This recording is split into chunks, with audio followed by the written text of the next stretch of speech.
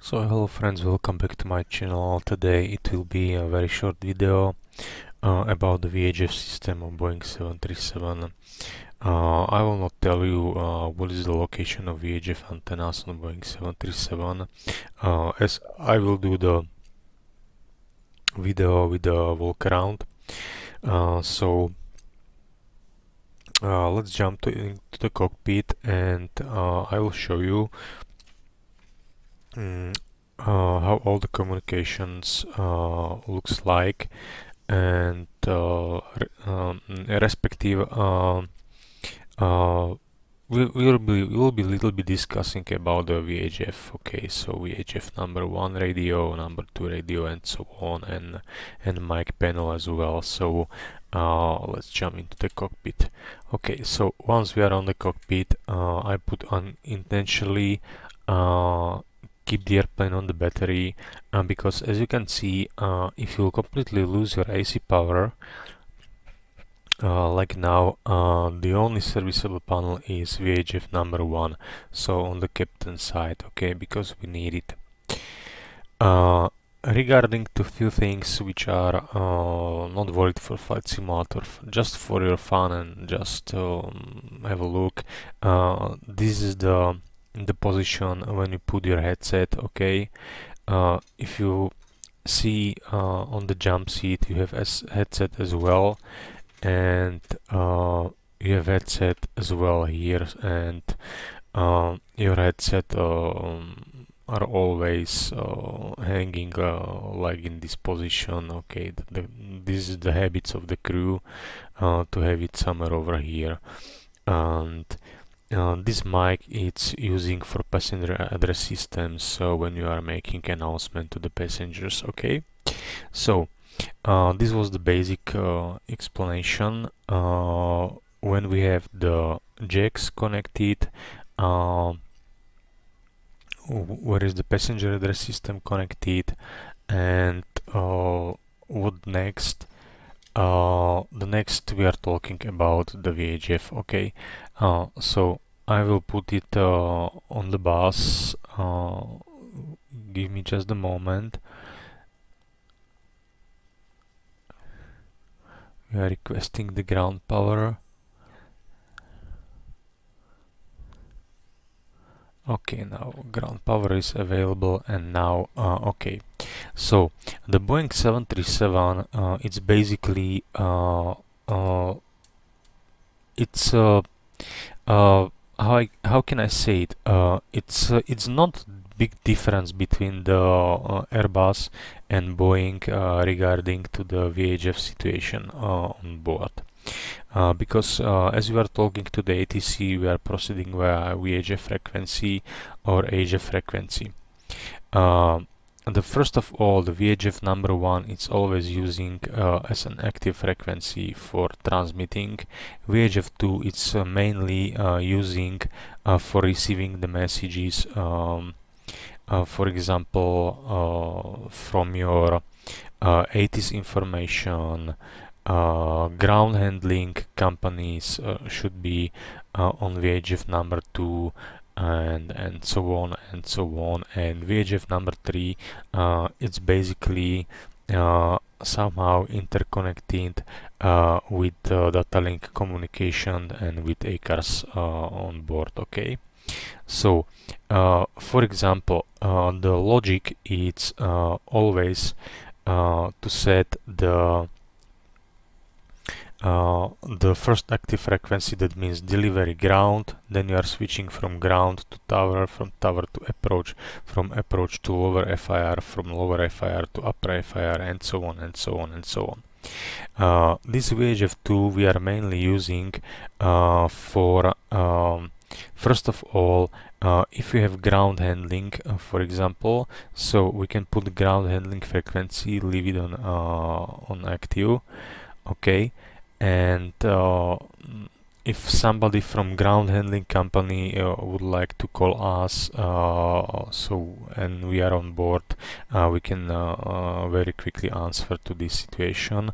While we are in the, or you can press, for example, the ATIS information, put it on active side, and once we are in the air, we are always using it for emergency broadcast services, which is we are receiving or let's say listening on the frequency which is 121.5. Now you can see some switches below. Okay, so I can, for example, if I would like to transmit on VHF number 1, I can press it with VHF number 2, and as you can see, the frequencies are perfectly the same, and as you can see, what I am tuning here, it's reflected right over here. So if I press it like this one, that's okay.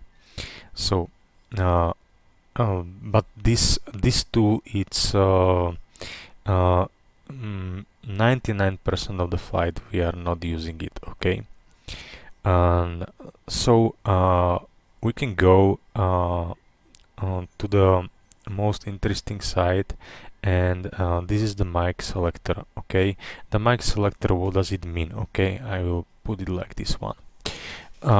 That means that if I press VHF number 1, I am transmitting on VHF number 1 active frequency. If I press VHF number 2, I will transmitting on VHF frequency number 2. If I press HF 1, HF 2, it's on remote areas, for example, so we can receive and sending the messages via HF frequencies.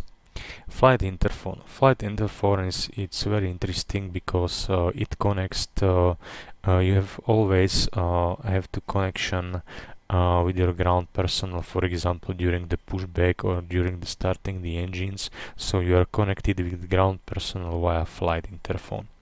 Service interphone we are using for cabin crew communication. So that means that if we have a call out, like here now, okay, from flight attendant, so that means that we push the service interphone, and we can make a conversation with our cabin crew member regarding to our flight. Passenger address system. Passenger address system is basically the same, and but we are continuously transmitting to cabin when we are making, for example, in-flight announcement to passengers and so on, or we are preparing cabin, for example, if we are departing, so we are via passenger address systems, we put into the cabin crew departure position.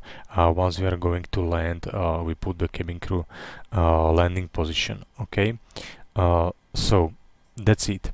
There is 3 ways how we can transmit. The first way, it's here in upper side of the control column. We have transmitter, so that's the one way. It's almost using on classics, okay, because the classics is the only, not the only one, but it's one of the most common switches which are using during the communications with the air traffic controller, but it's a little bit uncomfortable because of one reason, and this reason is that we are making a force into the pilot flying. Okay, so it's uncomfortable completely. That's why on NG we have another option, mic over here, and this we are mostly use. You can use as well the switch which is RT, and that means radio telephonic transmitting. Okay, and we have also intercom. Intercom is this way, or we can press it, but on the lower side of the control column. But in Boeing 737 it's so silent cockpit that we are not using intercom. I have never used intercom in Boeing 737. If you have the recirculation fan into off position, it's completely silent. You can hear everything without any further problems. But if you have recirculation fan on the cabin, it's quite noisy, but it's still not the reason to use the flight intercom switches, because we don't need it.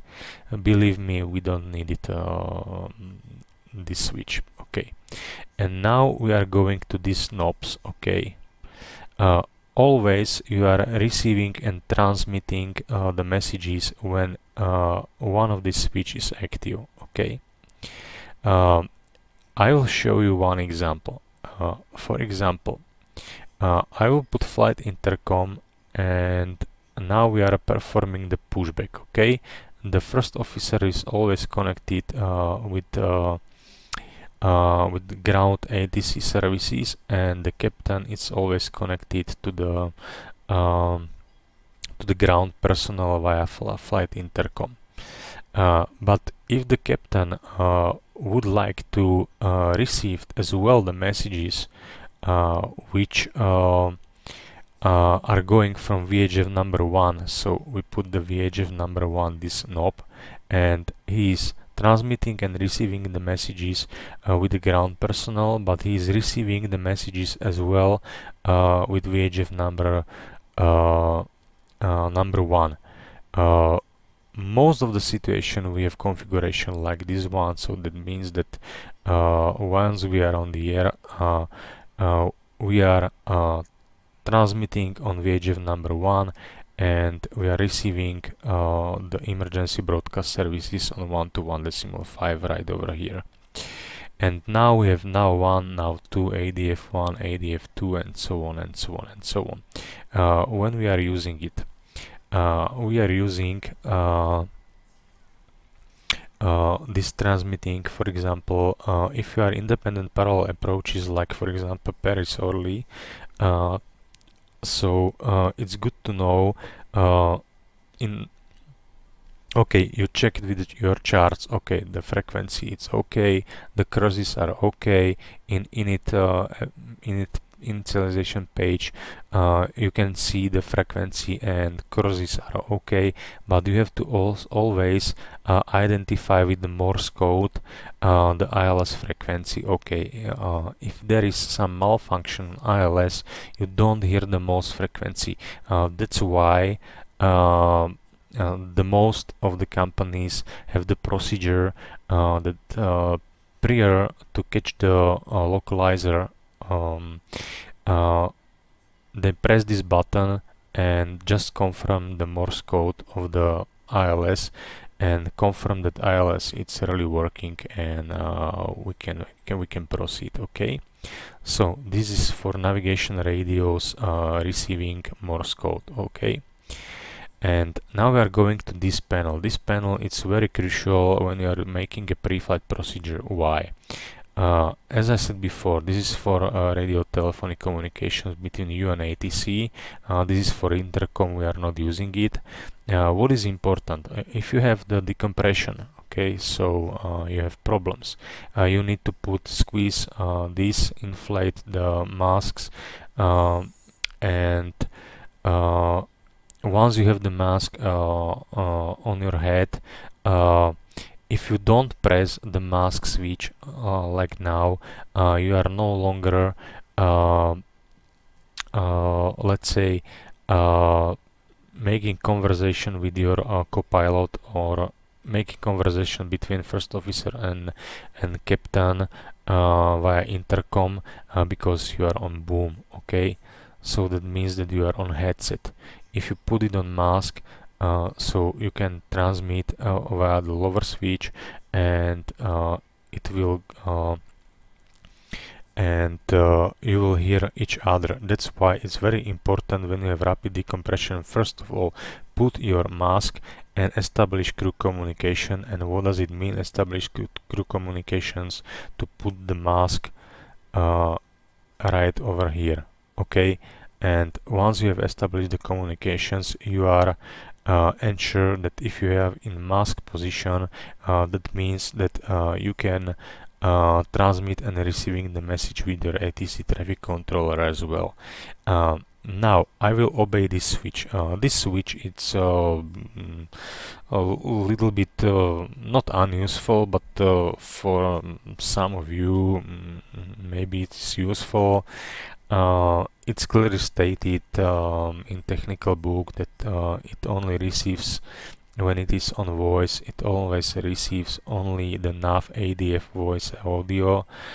In both we can receive now ADF voice and the signals which are 1020 Hertz and so on and so on. It's quite a bit complicated, but we'll leave it in both position. Okay, so this is voice, this is both, and this is the range. Okay, I will show you the picture right above. And now we have for example the speaker. Okay, when we are using the speaker is very simple.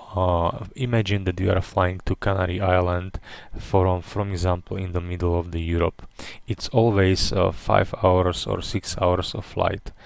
Okay, and if there is no busy on the frequency, you can put your headset off, make it like on speakers. Okay, and if somebody from ATC controllers contact you, you hear him, and you can put the headset on and you can answer without any further problems, because to have the headset on your ears within 6 hours of flight, it's really annoying, and most of the flights and most of the pilots are not using the headsets. You'll just put it on the speakers, and in some kinds sometimes when air traffic controllers want something, so they can easily switch into communication via headset. Okay, so this is the speaker. Okay, and the speaker is as well interconnected with your ground panel. And now what I am going to alternate in normal switch. What does it mean? Very simple and very briefly. If you have some problems with radio, for example, you have some failure or something like this, the alternate normal switch has the degraded mode. So that means that, for example, your passenger address system is not working. Okay, your flight interphone is not working. So there can be a bunch of the things which are not not available for you in degrade mode. So that means that for example, I don't know which one, but as I said before, this is the alternate mode. So it's working in some. It loses some performance, so that means that you cannot receive via passenger address or flight intercom, but it is when you have some problems, some failures with the radio, and so on and so on. Now if the observer would like to tell something or communicate as well, he has the VHF3 mic panel, mic selector panel right over here, and he can as well receive the messages like you can see here. Okay, and he can make an PA as well, and so on and so on, but observers only if you're taking for example your friend with a flight, you keep him, for example, VHF number 1, just to hear your communication with the ATC, but if there is a light training captain and so on, so you can easily adjust or let's say communicate for you if you are not well experienced, so for example with the ATC or something like that. So basically that's it. And the last things which I would like to point out is this service interphone switch. Within preliminary procedure, we always leave this service interphone into off position. Why? We leave it into off position because if you have in on position, all your external jacks which you should connect the airplane from the outside are now active. So that means that you are completely out of any communications and all the jacks are active.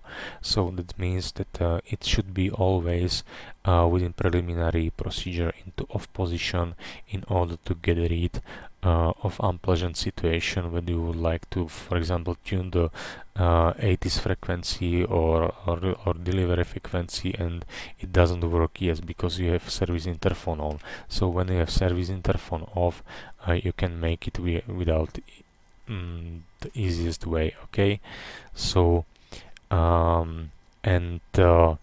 now we are going to some unusual situation. For example, one of my friend has the problem when departing from Paris-Orly airport and he has stuck the mic. I always tell to the pilots, learn as much as possible from QRH, no matter if it is memory items or not memory items, because you can easily solve the situation without the QRH. Okay, so you have mandatory or let's say it is mandatory to open the QRH and go step by step but if you are aware of the situation, you can solve the situation very soon, and with the QRH you just confirm your action. Okay, so for example, imagine that you are departing from Paris and you are continuously transmitting. That means that your radio will stuck, and the most common reasons when the radio is stuck is VHF number 1. Okay, because it's using most of the time. And how we can get rid of the situation? We can put it into flight intercom, and once we are confirmed that there is no continuous let's say transmission into the frequency, we know that VHF number 1 is broken. If it is not true, okay, so we have, for example, VHF number 2 like this one, so we put flight intercom and we will see if the problem is right over there. It's really rare and